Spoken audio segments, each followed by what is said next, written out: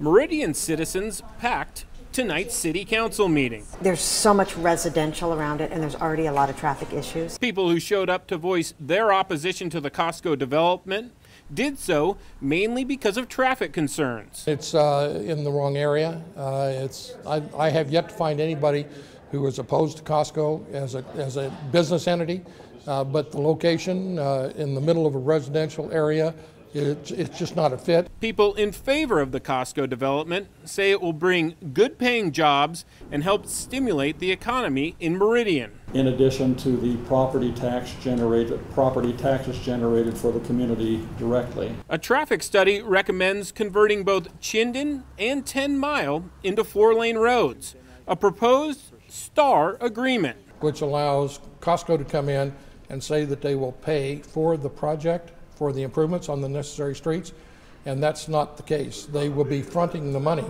but they will actually receive that money back plus interest from the citizens in the city of Meridian. But Costco representatives say the STAR program will help ensure improvements get done in an effort to alleviate traffic. The anticipated schedule is that agreements will be completed this year, with design and right-of-way and construction to occur coincident with the opening of Costco in 2020. Now, as you can see, the City Council meeting is still ongoing as the Council listens to both arguments for and against this proposed development.